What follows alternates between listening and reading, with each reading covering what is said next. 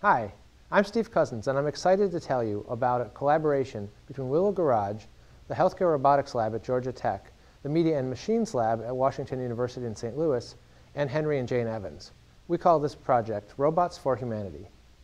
When Henry was 40, he suffered a brainstem stroke, which left him unable to move his limbs or speak.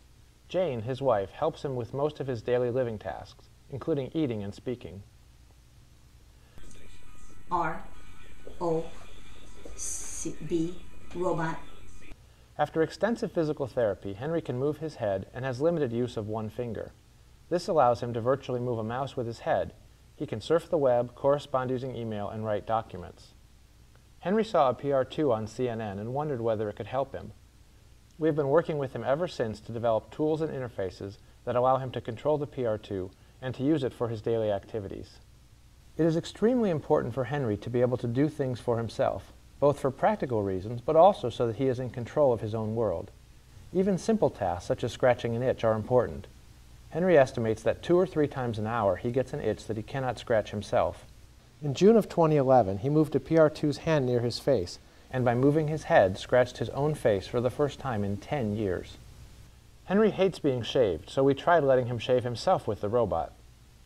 He was successfully able to shave his cheek by moving the electric razor to his head and moving his head around. We're actively working to let him do a more complete job.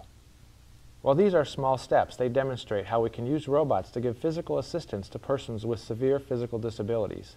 The interfaces we have developed allow Henry to interact with the robot's autonomous capabilities, such as navigating around the building, avoiding obstacles, and grasping and manipulating objects. All the tasks that you see in this video are performed by the robot under Henry's direction and with his input, through interfaces developed by the Robots for Humanity project. Using these interfaces in the lab, Henry has made the robot put objects in a drawer from another room and grasp objects from a cluttered shelf at a rate similar to that of able-bodied naive users.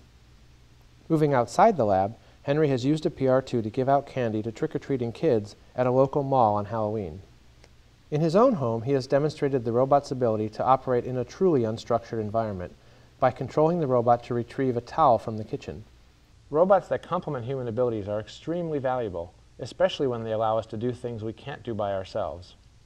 Our goal is to enable robots in homes to help people like Henry, and this is just the beginning.